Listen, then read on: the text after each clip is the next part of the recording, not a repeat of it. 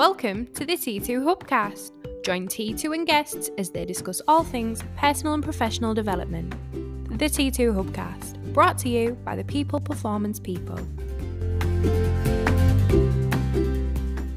So welcome to the T2 Hubcast with me, Martin Johnson, and I've got a very special guest today who I'm incredibly proud to have on the podcast.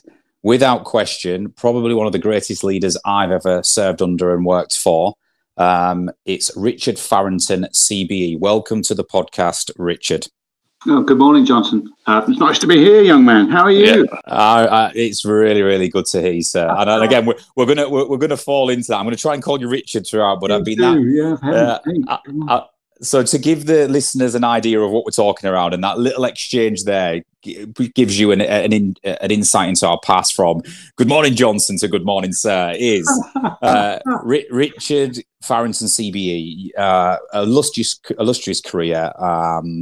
And if I work backwards just to some of the notable roles you had serving in the Royal Navy, you were commander of Devonport Flotilla, you were the captain of surface ships Portsmouth Flotilla, you were captain of the UK Amphibious Forces, and what's certainly familiar to me is you was the commanding officer and captain of HMS Nottingham, which I served on at the same time, I think between 2000 and 2003.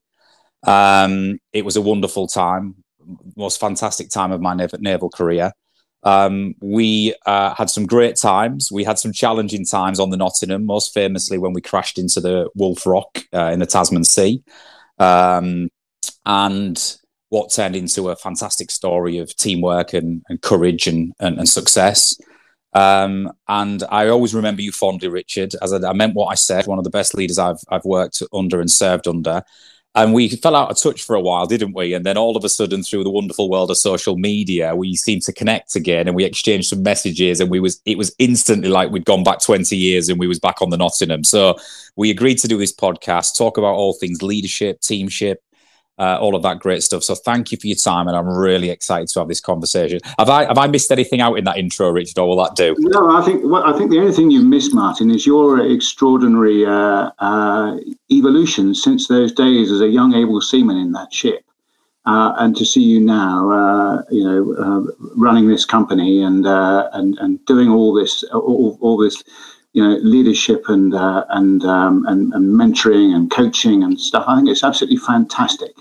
And it just shows, to my mind, that institutions like the Navy can give people the most extraordinary step up, and it produces really remarkable individuals. So it's such a pleasure to be back in touch with you after, too long. Are you going to the reunion? Well, do you know what? I think I'm going to now. I've seen a few of them. You're going to have to, otherwise I'm going to put you down on a charge for being a dick. Yeah, well, listen, sir, that means if that's an order, a direct order, I'll be going. I think you should take that as an... Absolutely. So just remind me, when is it, Richard? Because I've seen a few of them. I know. 7th of May. 7th of May in the great city of Liverpool. 7th of May. Again, what an extraordinary event, because we've had this little team of people. So the ship had sort of 250 odd sailors on board.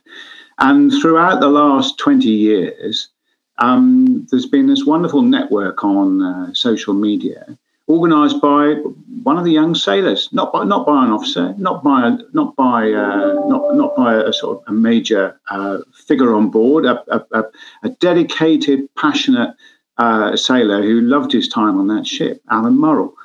And he's pulled this whole thing together, and there's a load of people turning up, and it's not the first one we've had, but 20th anniversary is quite important, I guess. So, brilliant. And all these people have all gone on to do fascinating things. Some of them still in the Navy. The vast majority moved on and are contributing to society in some other way. What a brilliant thing. Can't wait. Oh, brilliant. I will look in my diary immediately after this, and I will make all effort. I promise you that. And I think Al Morel, God, yeah, I remember him.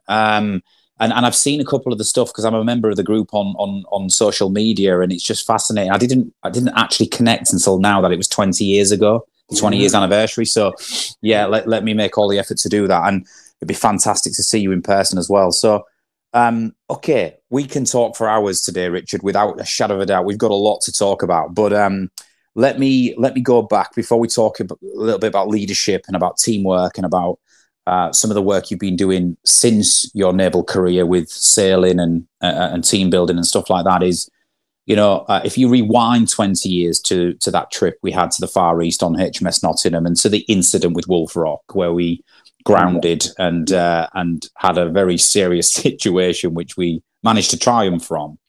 Does it seem like yesterday? Does it seem a long time ago? And what's your thoughts when you look back on it now, 20 years on? Well, it's one of those things you can't really. It was a life-changing experience for all of us in some way, and so because we effectively went from peacetime cruising to wartime survival in a matter of a few minutes. So inevitably, the sort of emotional element of it, you can't just put that in a box and throw it away.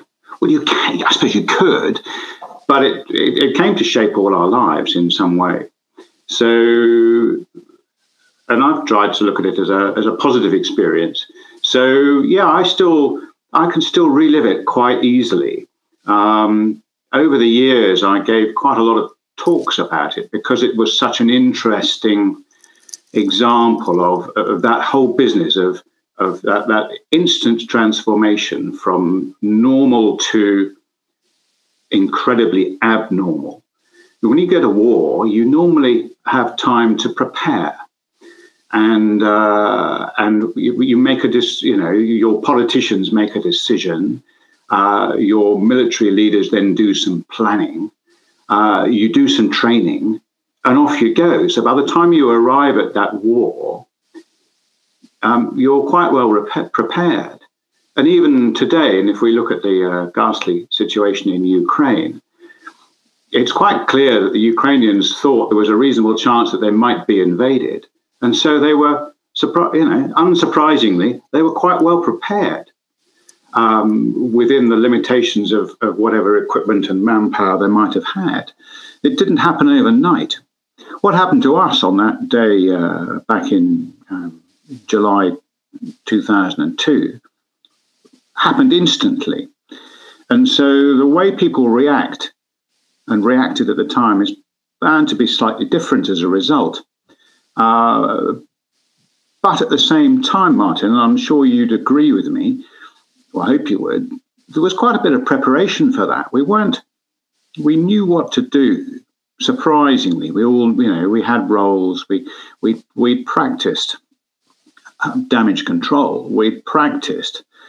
We hadn't done it. Not many of us had done it for real. We had some guys on there who'd been in the Falklands campaign, and a good friend of ours, Terry Lendrum, was in Coventry when she sank. So there were guys around with some real practical experience, but people like you and I had just done the training.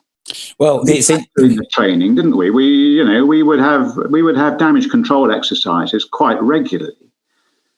And one of the things I remember was during the course of that long night, a young lad saying, "Gosh, so this is just like the training, isn't it? Except that in the training, the serial ended at 4:00 and we all went for tea." And this is still going on. When do you think it will end? Well, I don't know, mate. Yeah. When we get rid of the water. So a fascinating sort of. So yeah, does it stick with you? Yes. Do you put it in a box? Sort of.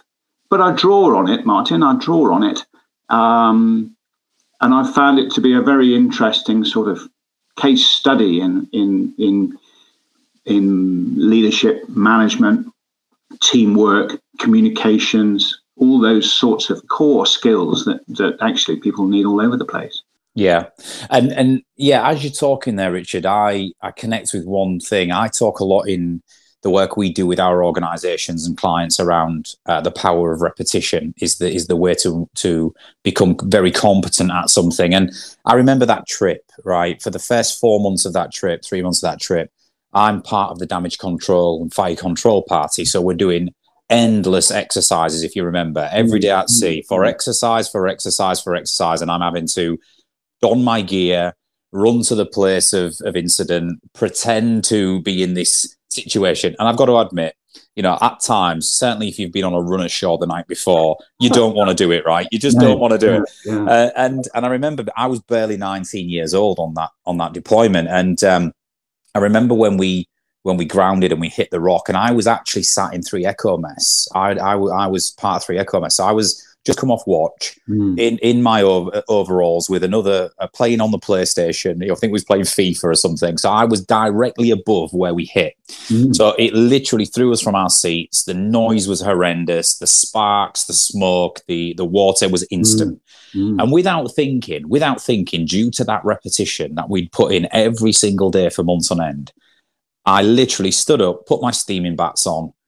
I ran up the ladder. I ran straight to the galley or the dining hall, I think it was, where we met, and I was ready to rock without even thinking. And when I was then deployed to an area for damage control, it was second nature. There was no panic. There was no second guessing yourself. That you didn't have to look for kit. You just knew exactly what you was doing, and it just clicked in. And I think, to your point, that is through the power of repetition. And that's what the Navy, particularly the military, does. Military training drills in skills and competencies through the power of repetition. And I'm not so sure in Civvy Street and in workplaces that we get the same level of repetition on the stuff that we need to do.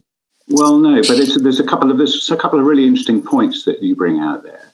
The first is, you talked about doing all those training drills. If I remember correctly, I think you were you were quite often a firefighter dressed in Fearnaught suits and things. Yes. You're a big lad, weren't you? Yes. You still are, but you know, you were a strong lad. And so so your job was quite often in those drills as part of the Standing Sea Emergency Party was to be a firefighter. But this wasn't a fire. This was a flood. I mean, there were fires. There was, you know, water and electricity don't mix. You get fire, but it was a flood basically. So that's the first thing. Is immediately you were not doing what you would do, and you might not have been on watch as the Standing Sea Emergency Party. So you would go as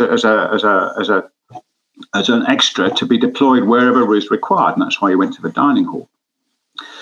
The second thing is, you knew your way around that ship pretty well because you'd been there quite a lot. So you became very familiar with the way it worked and how it was laid out. You weren't necessarily an expert in any of the individual pieces of equipment. You were an expert in your particular field. But so, you know, and a ship, a ship is like I often think of it as being a bit like a piece of theatre. There's all kinds of people required to put on a play at a theatre. There's actors, there's lighting people, there's makeup artists, there's the chap who makes the program, there's the chap who sweeps who sells the ice cream at the interval. They're all part of making that piece of theatre come to life when you as the audience go and sit there and you're transported. Well, a ship's the same. You know, there's chefs, there's engineers, there's gunners, there's people who steer it, there's navigators, there's all those various roles. And we've all got a pretty good idea of what everybody else does. And in a theatre, you need the lights to go on at the right time. You need the actor to step out and say his lines at the right time. You need the stage, the set not to fall down. All those things need to happen. They all rely on each other. And as a result, you have this piece of magic for an hour and a half when you go to the theatre. Well, the ship works the same way. So in that case, there you were, Martin, and you got out of your mess deck at sort of 10 o'clock at night. It was 3 minutes past 10, for those who are counting. And off you went. And you knew the people around you. You knew what their roles were. You knew what you thought you probably knew what your role was going to be. But I remember we put you into the after engine room. Yes, you did. Yeah, that's right. That was not your comfort zone. You were a gunner, weren't you? Or yeah. So you'd have been on the upper deck with small caliber weapons or something like that. So putting you in the after engine room was immediately sort of out of your comfort zone, except that you might have been in there on an exercise. You might have been in there you'd have certainly been in there for familiarization. You'd have certainly roughly known your way round, but it wasn't your place of work. We asked you to go in there, and I remember you went in there with Guy Ritchie, didn't you? Yes, I did. Yeah, that's correct. And who was leading hand? So he was your boss, and you're both gunners. So there you were in Dante's Inferno in the engine room, shoring up a bulkhead to stop water coming through from the other side. I don't know. Did you know how much water there was on the other side of that bulkhead? No, I didn't. And so I think as well. Well, the compartment next door to it was full. Yeah. And the bulkhead was not designed to keep water in. It was designed to keep water out. So you were on the wrong side of a potentially a rather unpleasant situation. Well, I don't know if you remember this, Richard, but the next day, once we'd stabilised the ship and we were having to sort of deal with the fallout and the media and the aftermath, you got a group of us, I think, on the upper deck, on the flight deck, just to say a few nice words of praise from the efforts of the night before. And you said to me and Guy Ritchie, leading seaman Ritchie, you said, guys, did you know how much, when I put you down in that compartment, do you know how much water was in the compartment behind the wall, behind the bulkhead? And we said no. And you said it was at the top. Yeah, it was. And you said to us, if that bulkhead had give way, we'd have lost it, and who knows what would have happened to you two. But you said to us, with a little bit of a typical bit of humour that you had, you said to us, but I didn't want to tell you at the time, because you seemed like you was having a jolly good time down there. And it was almost like you could see the seriousness, but we were blissfully unaware, on the other side of the bulkhead. That's a very interesting thing from a leadership perspective, isn't it?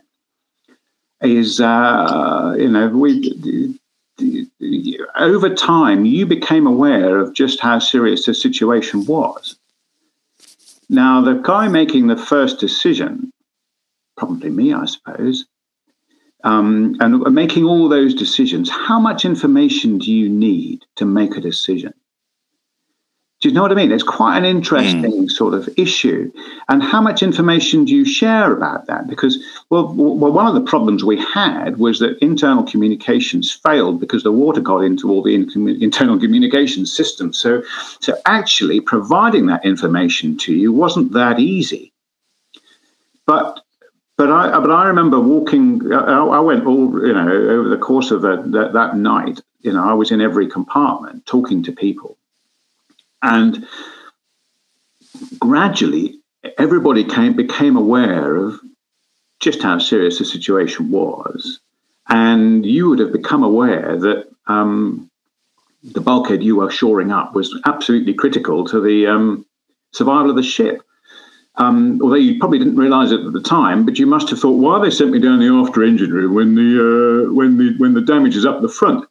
Well, there was a good reason for that, obviously, but there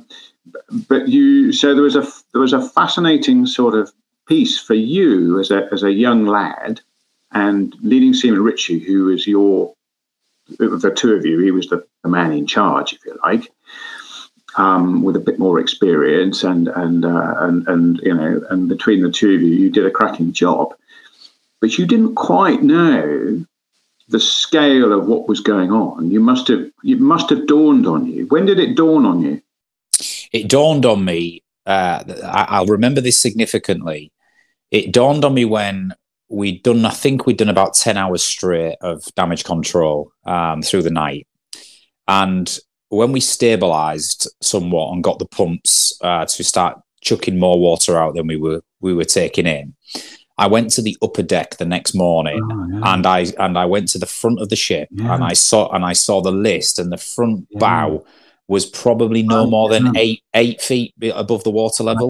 It was extraordinary, wasn't it? You always walked up onto the bow of the ship, and I remember that at dawn, walking up there, and you walked down to the bow. And I remember thinking, did you look over the bow and you could see the bloody thing peeled back like an orange? Oh, I remember thinking to myself, I looked over the side, and I remember thinking we were literally 7 or 8 feet away from sinking. Yeah. You know, well, we got closer than that. Yeah, and that was the moment it dawned on me. But that was 10 hours. Okay. 10. That was 10 hours after. Yeah, absolutely. Yeah. So, but when you were sitting in that compartment, and your job was basically to because the bulkhead had probably started life as a watertight bulkhead, but over time, modifications, hatches were put in it, holes were cut in it for various bits and pieces. So you had to put wooden shoring in, and I remember we told you to put bedding in there too. The reason we did that was because you guys got bedding from your own bloody mess deck. I'd have gone to somebody else's mess deck. Well, I remember we were shoring up the big parts with the wooden, with the wood. Yeah. With the wedges, but there were certain elements of the bulkhead that were so tiny in scale that you couldn't get the wood in. So the only way we could do it was we can't remember what we used. We used like a thin metal device, and we was hammering the bedding into these smaller places, so it would literally stop the water spraying across. Yeah. And bedding, and it was the only way we could do that. And at the time, we've never ever been trained to use bedding on damage control, but it was the only thing we could get in there. I know. So despite all that training, people were still innovating heavily. But I would say you were drawing on your experience and common sense and all those other sort of life skills that you guys had accrued over your short 20 years of life. This guy was a bit older than you. I suppose he was late 20s, probably. Yes. Yeah. But you were young. You were relatively young guys, and there were obviously some more experienced people like me around. But people were people were doing things that they'd not done before, because it was, we'll give it a go. It might work. What's the word? Well, I also think, Richard, there was an element of there is no option. We're in the middle of the Tasman Sea, 500 miles from anywhere. The sea state is rough. Yeah. It's the middle of the night and pitch black. Yeah, nobody's coming to help. Yeah, nobody's coming to help. We have no option but to keep this ship afloat, and I think that was the mentality. It was. But you didn't. I mean, and people like I was aware. That we knew from the stability calculations and all the training that I'd done prior to taking command, that if you lose 2 engine rooms, there's a pretty good chance you'll lose the ship. So we knew that the stakes were high, and we knew that there was more water coming in than we were able to get out. And we knew that we were sort of, if we, things like, the firemen pressure and, our ability to pump depended on, machinery running. And of course, as that machinery submerged, some of it stopped running. So we were aware that time was against us, and we knew that we had to, as you say, there wasn't an option of getting off. That was quite an interesting thing in itself. About a year later, some scientists from some Ministry of Defence research establishment came to see me, and they said, "We're very interested in what happened to you guys, and we think we need to design ships to make it easier to escape from them." And I just screamed with laughter and said, "You've got it all wrong. We're not interested in escaping. That's our home. Where were we going to escape to? In the middle of the Tasman Sea at midnight, in a gale. We were not going. That was our best chance of survival, to keep that bloody thing afloat. So please put all your efforts into making it easier for us to keep our ships afloat rather than trying to escape from them. The very last thing I wanted to do. And then they said to me, well, you had 250 people, did anybody not participate in the response? Absolutely 100%. Everybody threw their heart and soul into that activity. And not least because, depending on how long where they were in the command chain as to how quickly they learned as to how grim everything was, they knew that this was it. This was what they had to do. There was just no concept that anybody would not have. Would say, "Oh, I'm sorry, can I get off, please? I don't want to do this anymore." Life doesn't work that way. Yeah. Can I ask you a question, Richard? Because I want to come into the leadership piece as well in a minute. But my last question on this is: did you at all during that evening, that whole evening through the night, the incident, did you come remotely close to abandon ship, to a call on abandon ship? That's a really difficult question, actually. There was just after when I got to the bridge, because I wasn't on board beforehand, and I climbed on board with the helicopter, and before I got back up to the bridge, the ship had run aground. By the time I got to the bridge, then I had to work out what to do quite quickly. So my instant decision was to get her off the rock. And sorry, Richard, just to loop into that, because I do tell a little story of you in some of my leadership lessons, right? So I hope you don't mind. And if it's slightly inaccurate, don't just go along with me, because don't let the truth get in the way of a great story, right? But I vaguely remember replaying and just in the aftermath and the story that you got onto the bridge after the incident. There's alarms going off because all of the water's coming in. So all the alarms are going off on the bridge. It's noisy as hell. People are panicking, running around, having conversations, looking at maps. It's all a bit chaotic when you first arrive on the bridge. And I think your first subconscious decision, although it wasn't a decision at all, is to try and calm the noise. It was like, block the alarms, turn them off. Everybody be quiet. Let me think. And the leadership lesson I say in that, Richard, is great leaders in a crisis at first do nothing. They simply think around what do I need to do? And your first initial thought, you've always said, was we need to get off this rock. Is that correct? Am I correct in saying that? Not far off. Yeah, not far off. There's a very slight adjustment to that. When I got to the bridge, I got there just before the alarms started going off, because it took a while for the water to sort of penetrate to those areas where it set the alarms off. So my arrival on the bridge sort of coincided with Bedlam starting. So that was a sort of afterwards a sort of slightly ironic moment that my arrival started. It wasn't entirely my fault, the Bedlam. It was purely water getting into systems that weren't designed to have water in them. But yes, getting rid of the noise, getting rid of the distraction, very important. Focusing on what needed to be done, very important.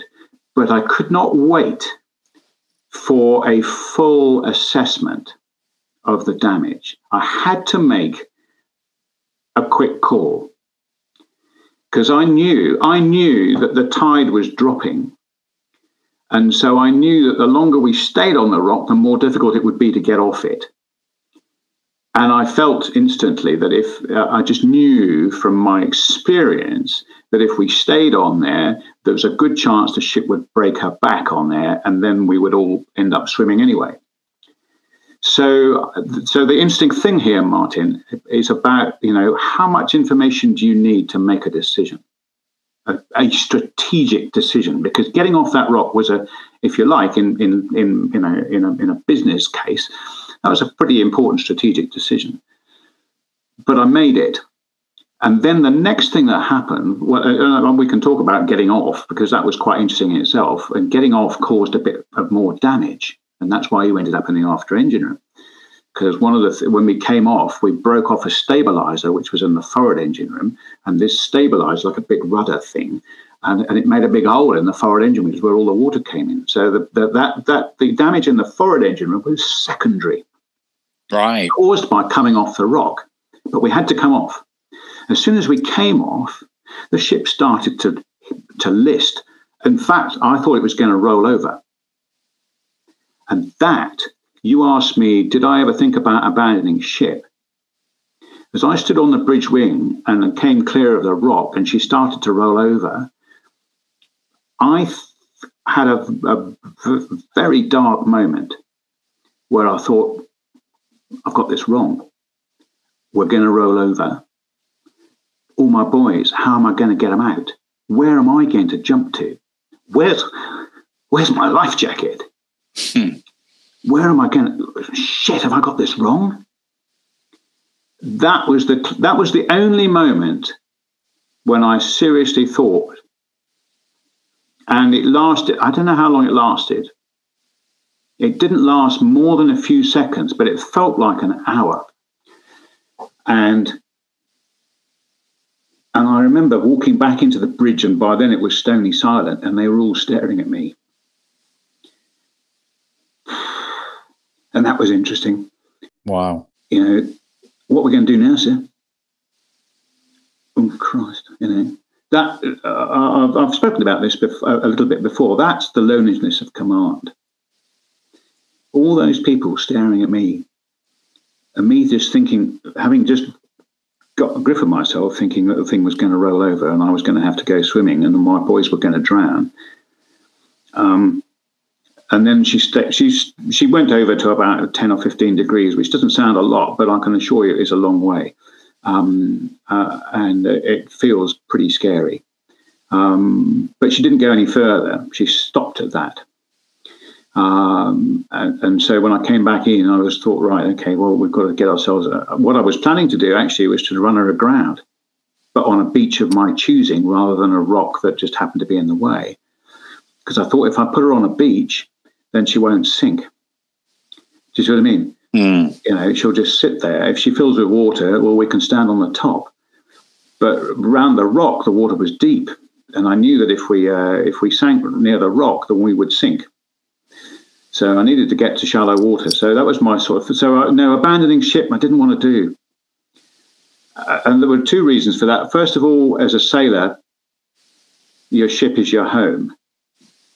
And secondly, there was an enormous sort of personal investment in that ship. That was my life. I'd spent 22 years in the Navy by that stage. All I'd ever wanted to do was drive a destroyer. Ever since I was a little boy, it's all I'd ever wanted to do, really. And there I was doing it. And now we had a thing with a hole in it. So the thought of it sinking would have just, I don't know what it would have done to me, let alone if I'd lost anybody. Do you see what I mean? So all those things said, don't let it sink, don't let it sink.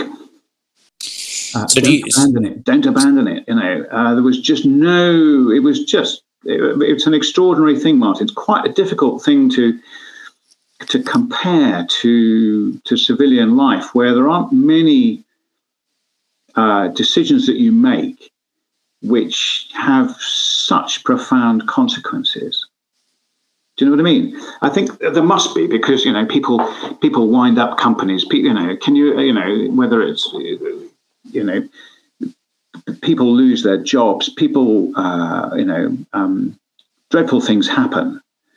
But usually they happen over a period of time. And you have time to think about them, and you have time to try to avert disaster. But disaster does come. There's not much you can do about it.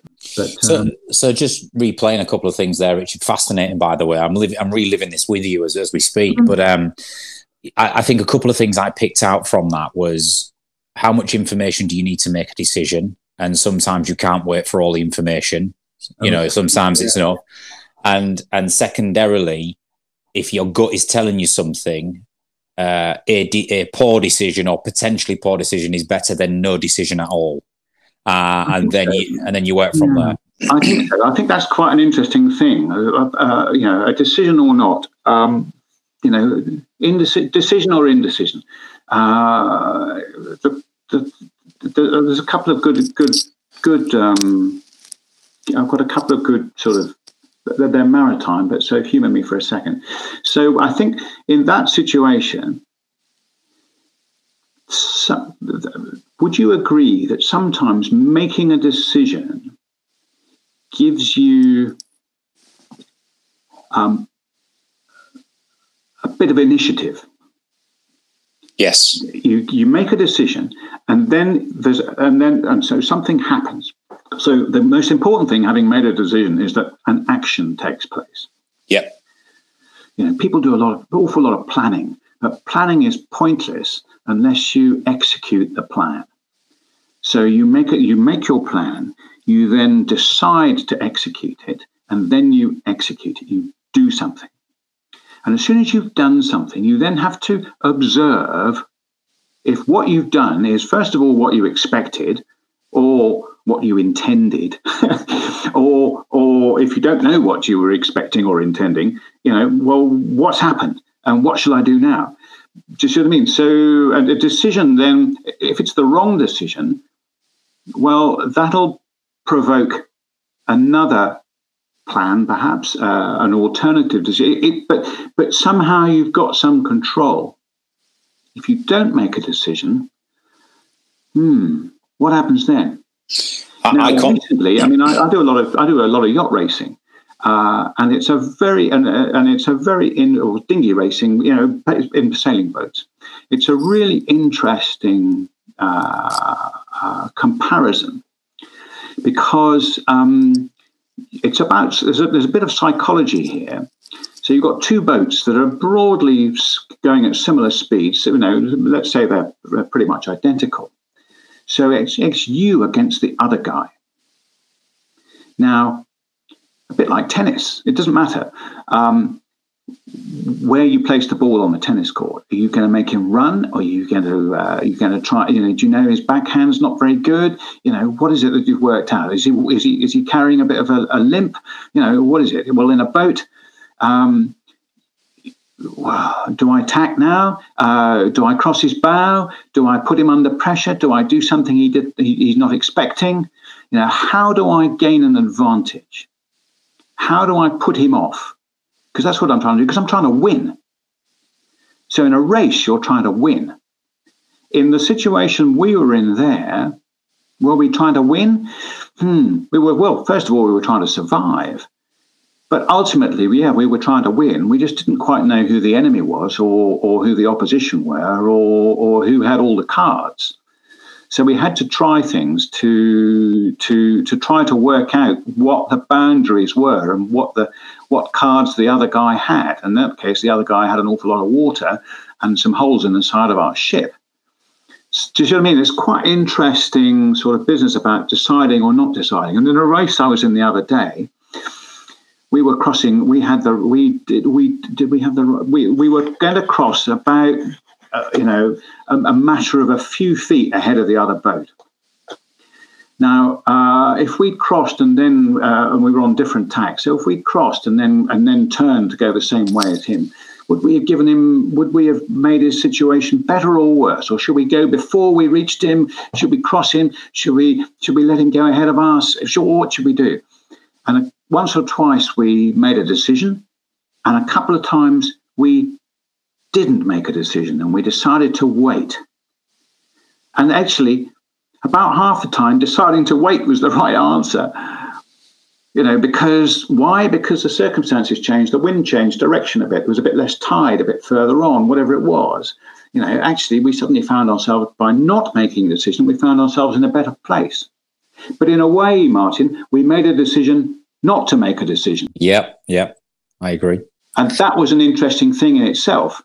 And I can remember it was only last weekend. We were, well, the weekend before last, when we were racing, and in two with the same boat, twice we crossed with them. We beat them in the end. You'll be glad to know. On the first time, we decided to tack early, and we said, "Oh, good decision to tack early." Pleased with ourselves. And on the second time, we dithered. And I wanted to go, and my friend who was driving said, in fact, my daughter was driving, but my friend was the tactician. There's three of us in the boat. They decided not to go, not to make a decision. And I was going, I should have made a decision. But of course they did. They made a decision not to make a decision. Really interesting issues. Yeah. Well, I think you're right. We teach a lot of leadership principles here to, in the commercial sector, public sector, even in the sporting world. And you're absolutely right. If there is no decision made consciously, then it never leads to actions, which never leads to outcomes. You're just procrastinated in no man's land. You're at the mercy of the elements. Whereas when you make a decision, good, bad, or indifferent, that instantly leads to actions which will drive some form of outcomes. And if it's a good outcome, great, we keep going. If it's not, we'll learn from that outcome and make another one. But we sort of have this overarching saying, which is the reason decisions are important, good, bad, or indifferent, is because there is nothing more powerful than a decided mind in psychology, because it instantly thrusts you into a series of actions and outcomes. And I think that's, if you don't mind me saying so, that's what you did remarkably well on that evening. You made calls, decisions, and when you looked over the side of the ship and you think, shit, I've got this one wrong and we're all about to go swimming. I can imagine that your relief 15, 20 seconds later when that wasn't going to be the case. When I wasn't any wetter. Yeah, exactly. Yeah.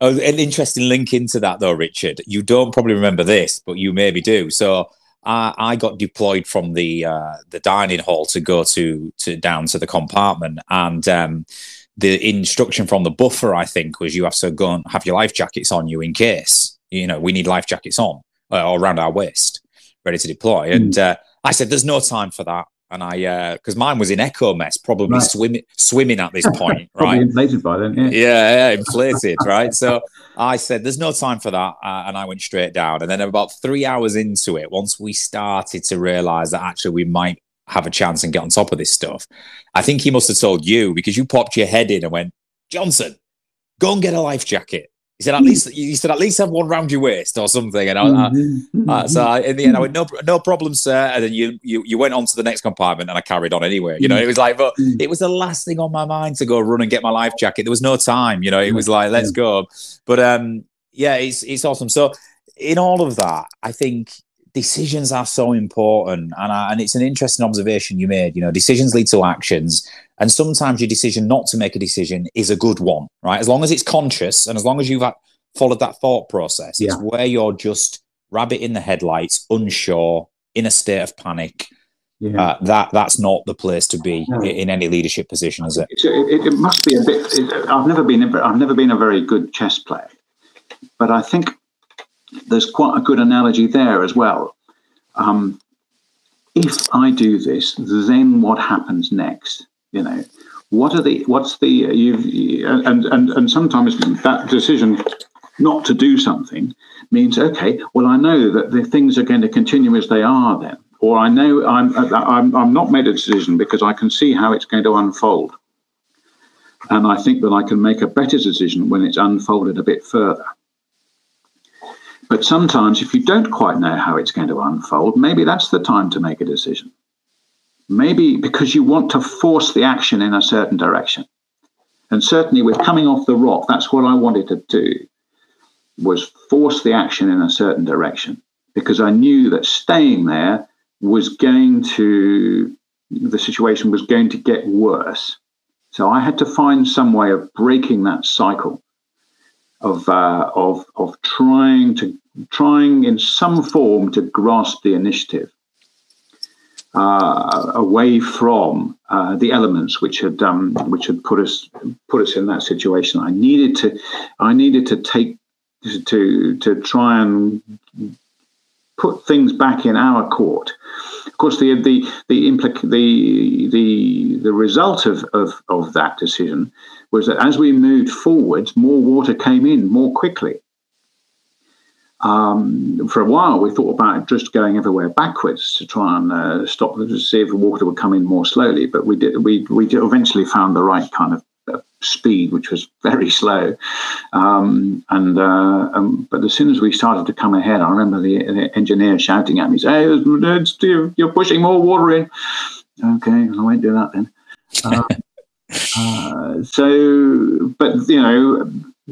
But what was interesting, Martin, is having made that decision, and I then told the sort of leadership team what that decision was and what I was going to do. They then focused their efforts on informing that decision. Do you see what I mean? So they didn't just react to it. They also provided useful supporting information because they knew what the plan was. So I think there's a key feature here, which is that you've got your team, whether it's just the two of you in deciding to use bedding in your compartment, or the command team trying to work out, what were we going to do, where were we going to do, where were we going to take the ship, and what were the priorities. Right, we've got off the rock. Plan A is we'll look for somewhere to beach the thing so that if we can't stop the water coming in, at least we won't submerge beneath the waves. Right, okay. And then the guys around me, the other sort of heads of department and engineers and people,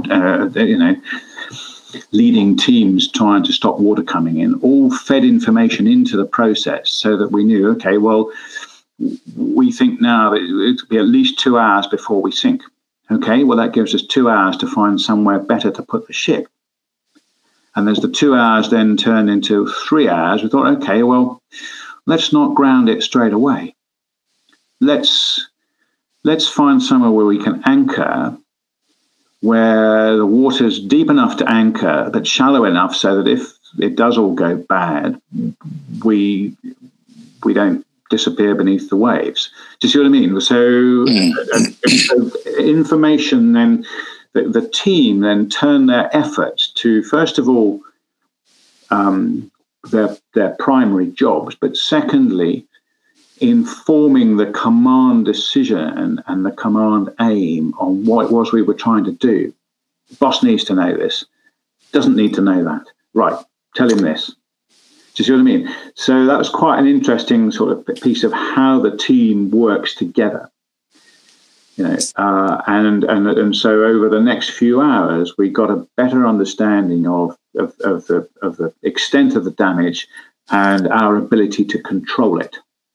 And we knew, so that's why you were then deployed into that compartment to contain the water. You weren't going to pump the water out of the forward engine room, but you were going to stop it from spreading any further, because we knew that was the sensible thing to do.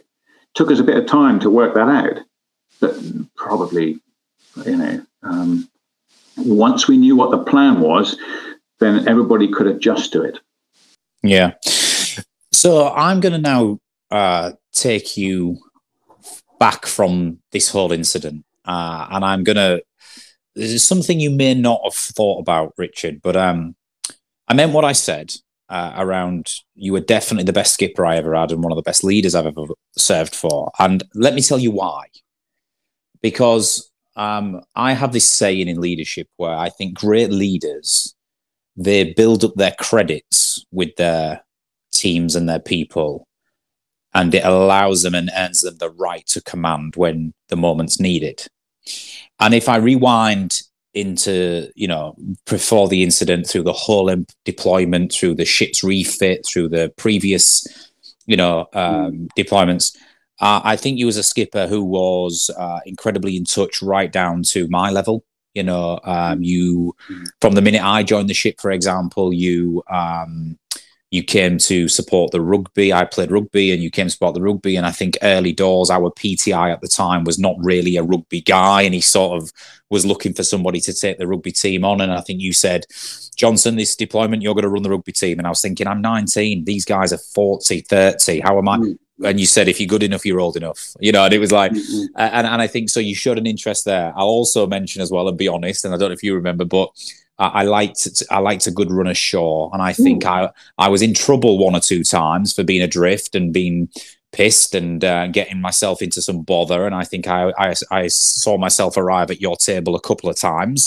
And when the door was shut and people left, I think you were sort of looking at me as in, come on, Johnson, don't put me in this position. You're a good rugby player. You're a good lad. Don't spoil yourself. But you always seem to deal with it appropriately and give me the benefit of the doubt.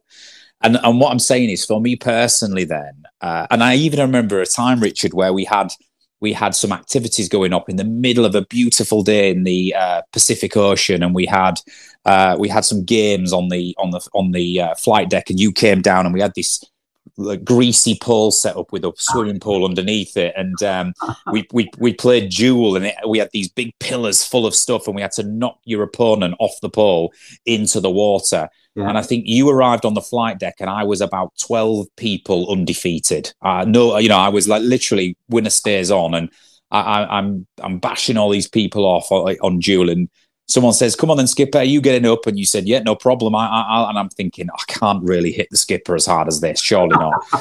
And I don't know if you remember, but you got on versus me. You said, don't hold back, Johnson. And I thought, right, you're having it. And I hit you with this thing. And we had a good little to do, and you fell into the pool and everybody cheered. But that was you. I think you never really separated. You walked the floors. You engaged your people. You gave me the benefit of the doubt. So what I'm saying is, I think you earned your credits up from the run ashores, from the engagement. So when that time hit, whatever you needed doing, whatever the command was, whatever the situation was, I think people were rooting for you and people were going above and beyond. And I think there's something to be said for that. It wasn't just about the evening. It was about the culture we had on that ship, the camaraderie we had. I agree. Driven from you. I completely agree. I think I learned that throughout my career, really. I think that to be a leader, you've got to, well, the first thing is you've got to walk the patch. If some ships, some places, the senior management stay in their office, stay in their cabin. That doesn't work. That's not what it's about. The only way I think that I've ever done this has been to get out and about. And you never find me in my cabin, unless I was going to sleep or having a meeting in there, really. The rest of the time I'd be wandering around the ship talking to people. And I think there's a couple of elements of that. You as a leader need to know your people. But almost as importantly, and perhaps more importantly, they need to know you. And I think that's such an important. You've got to. There are many ways of doing this, but my approach has always been to open myself up a bit. I've got nothing particular to hide. If you're curious, come poking and you'll find out about me. I'm naturally curious, so I'm going to come poking and find out a bit about you. The more we know each other, the more we know what our strengths and weaknesses are. I know the guys I can trust. I know the guys who are going to go the extra yard, the guys who are going to, everybody's got something to offer, Martin. It's not necessarily their day job. Some people may have other skills or other attributes that are so useful, and you're only going to find those out through human interaction. So, the current situation where there's a lot of working from home, it's quite difficult, I think, to maintain that kind of leadership ethos that certainly the military enjoys, and the military is a very privileged society in that respect. Don't forget, it's volunteers. It's people who, who are basically wired up much the same way. You've got to be slightly odd if you want to go to sea for a living. Well, therefore, we all decided we were going to go to sea for a living. So the 250 people on that ship were all pointing in roughly the same direction. The day they walked through the door at the recruiting centre, do you know what I mean? So we were very blessed in that respect, that you're surrounded by like-minded, consenting adults, and that's a great privilege. But you have to use it wisely. So for me, it's quite an interesting thing, that whole business of being. I remember that the Flight Deck Sports Day, and I think we might have been a crossing the line ceremony or something like that. I remember you knocking me off that pole. The other competition was Nottingham's Strongest Man. I'd like to remind you that I won that. You did. I remember, yeah. I remember that more vividly than being knocked off the pole by some upstart bloody rugby player. But it was such a laugh. But it's a really interesting thing, because you have to open up to people and let them in, I think. But you can also go too far, and if you're and the mistake that sometimes is made, and perhaps it's more of a military thing than in the commercial world. I don't really know, but it can be useful if there's some sort of level of separation. And I don't quite understand what that is and at what point it becomes important. In a tiny company with 4 or 5 people, I don't think there are any secrets. I don't think there's any separation between you. I think you're all in there together. In a company of 200, in a warship with 200, there was Able Seaman Johnson and there was Commander Farrington. And we knew each other, and we would have a laugh together. And if we met in a pub ashore, there was a reasonable chance that we'd have a drink together. But there was always, but you would never have, you would probably never have called me Richard. I might have called you Martin, but on board the ship I wouldn't have done. Because on board the ship, you were Able Seaman Johnson, and you had status and credibility, and that was a rank that you had earned. And that's something very important to recognise. You're a junior lad, but nonetheless, you have responsibilities, and you had training, and you had skills that I didn't have. You were better at firing that gun than I was. And therefore, I recognised that, and appreciated you for that. The same would be true of a chef or a stoker. They could do things that the rest of us couldn't do. We all had our roles to play. But that whole business of leadership, I think, is a fascinating balance between trust and professional competence. And the ability to communicate, perhaps the most important skill of the lot, don't you think? Communication. For sure, yeah. And even when I found myself at your table a couple of times on that deployment for minor misdemeanors in my eyes, but again, I brought the rules. You always maintained that whether we talked about rugby, whether we'd shared a pint in a run ashore, whether you saw something in me and was rooting for me, which you clearly was, but you always, I arrived at your table, the charge was read out, you'd look at me with those eyes as in, don't put me in this position, but you'd treat me no different to anybody else. And if I got a week's nines on the ship and I missed Singapore, so be it. That was the consequence of an action. And then what you was also very good at, however, though, is once that time had been served and once you'd repaid, it was clean slate. It was clean slate and we go again. And I think that was always a really a good aspect of it as well. I learnt that from my father, I think. My mother used to bear a grudge, bless her. She was a very strong-willed person, and she never let you forget any little error you'd made. I learnt from that, and I learnt that, we all make mistakes, right? Move on, and it was very important.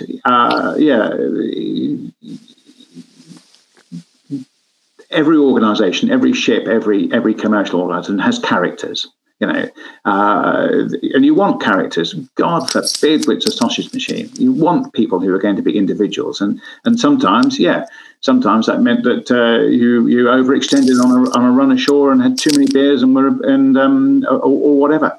Well, okay. This is the B. You have to be absolutely straight.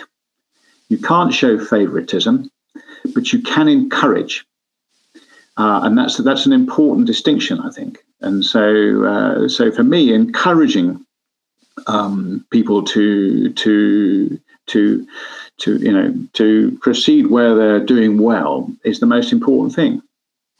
Yeah, you were quite a good rugby player, so it encouraged you to do that, and that then brought dividends in other areas because your confidence there and your confidence, then allowed you to develop your professional skills in other areas, and your ability as a team player, not just on the rugby field, but on the night of that incident in the after engine room and wherever else we employed you. Do you know what I mean? All these things fit together. So encouragement is a critical piece of the whole, and discipline for me. A lot of people talk about, the armed forces awfully disciplined. No, it's not really this. It is discipline, but what it is fundamentally is a set of rules about how to live together in a very confined, very concentrated environment. So that discipline involves everything from how you fold up your kit to put it into the world's smallest possible locker, to the way in which you wear your uniform, or the way you march, or whatever it happens to be. That's all. It's not there as a pain in the arse. It's there as a code of conduct, which helps you to live cheek by jowl with your fellow man in an unfamiliar, uncomfortable environment, and still thrive. That's all it's for. Is it? Yes. So what happens when the ship's sinking and we say, right, Ablesome Johnson, I want you to go down the after engine room in the full knowledge that I might have been sending you down there and I might never have seen you again because the compartment might have flooded. I remember that the club swinger who was in Spud Murphy. Spud Murphy, yeah. Also a ship's diver. And we were down in 3 Foxtrot Mess underneath the ops room was the machinery conversion room, and it was full of water. But he knew we thought we knew where the water was coming in. We were about to shut the hatch on it and abandon it. He volunteered. He said, "I'm a ship's diver. Just let me get in there with my kit on. Put the lid on. I'm going to stay in there for 20 minutes, and I can stop the water coming in." I stopped him. I wouldn't let him go. I wouldn't let him do it because I just thought that was going to, the risk of losing him and drowning him was too high, and it was not essential. But he was prepared to do that. He had the confidence. He had the skill. He thought he had the skills. I'm sure he had the skills. And he was certainly not short of bravery. But it wasn't necessary. I think he wasn't disappointed when I told him that he wasn't going to do it. But it inspired the people around him. An extraordinary sort of amount of effort then went in to all the related activity around that compartment. Just from that man's gesture to potential self-sacrifice for his fellow men and his ship. Extraordinary thing. So just something on that, Richard, because it's really apt. Is in the absence of rules and structure and some guidelines for a group of people, in the absence of that, there is chaos. And in the wake of chaos, there is no roads lead to productivity or performance. So what you sort of say in there is what the military get right is they have a code of conduct, a set of rules, a governance structure, some non-negotiables that everybody buys into. And because of that, we can operate in a sort of environment of order or relative order. Yes. While still being able to organise and flex and move ourselves accordingly. And I think therein lies the balance, doesn't it? That's what you can work with. And if organisations or any teams can have some non-negotiable order that everybody buys into, and you can leave room to be agile and flex and move. Absolutely, that's the sweet spot, isn't it? It is. And because those rules are they're there for a good reason, and I think you as the leader then have to judge where some departure from those rules has value or not. And back to the sort of boring bits of discipline. I think it was I wanted to make sure that on that deployment, people went and had memorable adventures in foreign countries. And so off you go. So encouraging you to go out and have a good time was an important thing. But there was also a sort of an element of self-limitation, self-control required. So, don't cross the line, Ailstein and Johnson. You know where the line is. You know that I will enforce that line, and you know why it's there. And you sort of, took your 2 days, 9s or whatever it was, and thought, fair enough. Very few people were ever particularly sort of felt they were seen off by the disciplinary process. Most people sort of understood why it was there and just get on and did it. I think the critical piece of that, in translating that into a commercial setting, though, is the business about communication. It's about the command ethos, if you like, the leadership. What is the ethos of this company? What do we stand for? What's important? And what are the rules? How does the game get played here? You have, if we abide by those, then life goes well on the rugby field. That's exactly the case. You and the guy you're playing against, you both know what the rules are, and you both know where the boundaries are. And if you're one of those extraordinary people in the front row of a scrum, you spend your time right on the edge of those rules. It's me, but you just don't get fed up if you get caught out. Just work out what the risk is. Risk management and rules, and are all critical, aren't they? They are. But I think as a leader, it all does come back to communication, and therefore, these are the rules, lads. These are the risks. These are the mission. This is the mission that we're trying to deliver, and so therefore, this is how we need to interpret those rules, and these are the skills that we have, and these are the tools that we have, and this is the outcome that we seek. So if that means that we need to, press the edge of that rule box, well, so be it. But if the communication's good, you can achieve anything. Absolutely. Richard, 70 minutes down, and We could talk all day. We've only got started. We could. I'll tell you what. If you're up for it, we could do in a quarter's time or whenever. We can do a part 2. We can come back and if you like. Yeah, no, I enjoy talking about this sort of thing. It's so interesting.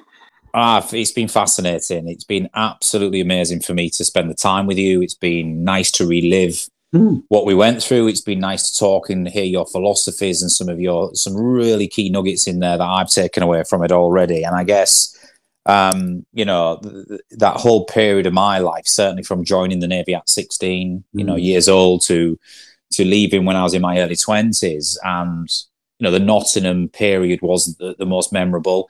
It wasn't all about that fateful night, that incident. I mean, we had a fantastic 3-month journey on the way. We visited, if you remember, Singapore, Thailand, Vietnam, the Philippines, Australia. We'd done quite a bit of...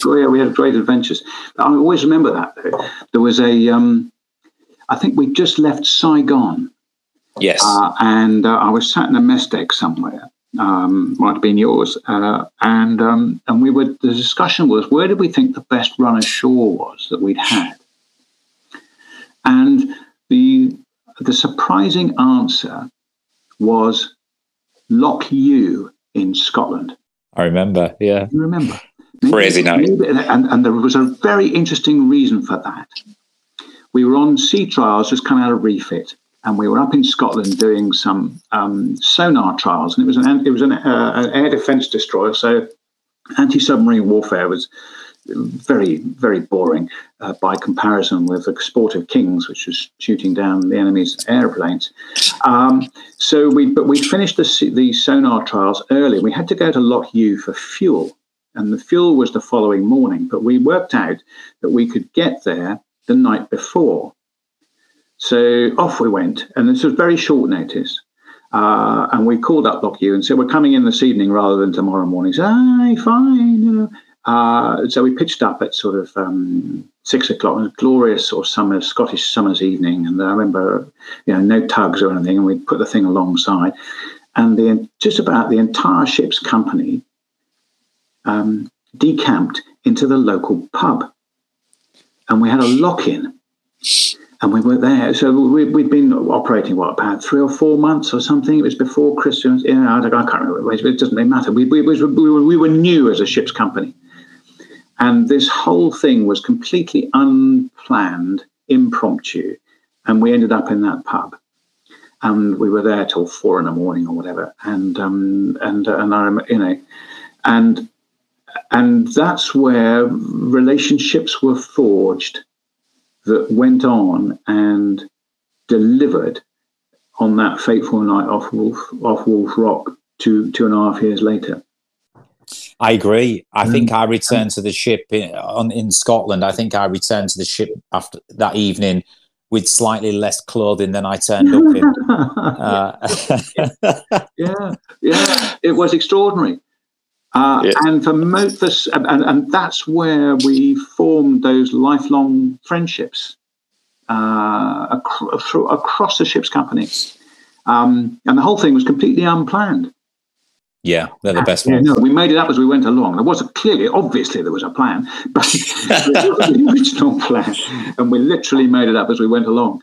And I remember the following day feeling a bit shabby. Fortunately, somebody else was involved with the fueling, and I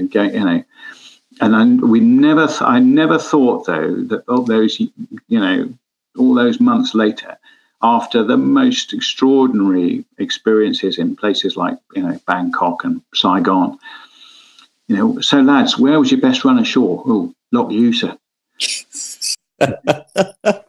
Oh, it was brilliant. It was brilliant. And that's not just sailors' humour. That was about people, wasn't it? It was all about people. But it was about people from yourself, from the senior command down to myself. Yeah. It was about everybody doing the same thing. Yes. Engaging on the same level, yes. Humanizing yourself, yes. being as one. They didn't feel like there was tiers and hierarchy and differences, and absolutely, yeah. It was amazing times. I think a psychologist would have had a field day. Ah, too right. Richard, absolutely brilliant. I'm definitely going to twist your arm to come back for a part 2, and we'll talk about more things and we'll hatch a plan. I'm going to immediately look at my diary for the 7th of May, and if I can make it across to Liverpool, I certainly will. And I'll drop you a message if I do. On the Friday as well, I think I'm going up on the Friday. So Snags Murrell's got a plan to. There's a few lads meeting in the pub on the Friday. So if you're involved on that, you might be able to make the Friday or the Saturday. Absolutely. So the events it's Saturday afternoon. I'm terrified, actually. I think that my alcohol capacity these days is remarkably diminished from what it was in those days. Oh, what brilliant. I'm sure that won't make a difference when you're there on the night. You'll pay for it for sure. Anyway. Richard, I'll just sign this off by saying thank you for your time. It's been a wonderful hour and 20 minutes there for me. I meant what I said. You are still one of the best leaders I've served under. I remember the time fondly. You was more than fair with me, encouraged me, part of the jigsaw piece in my career where I've gone on to do what I've done. And there's a couple of other people in the military that I could probably also add into the mix. And it's just wonderful to connect with you 20 years on. And I'm sure our listeners will enjoy this podcast and take some stuff away from it. But for now, Richard, Farrington CBE, thank you very much. Thank you, Mark, for the opportunity to have a good old chinwag. Enjoyed it very much. Yeah, you're welcome, sir. And we'll leave it there. And we'll be back shortly with another T2 Hubcast.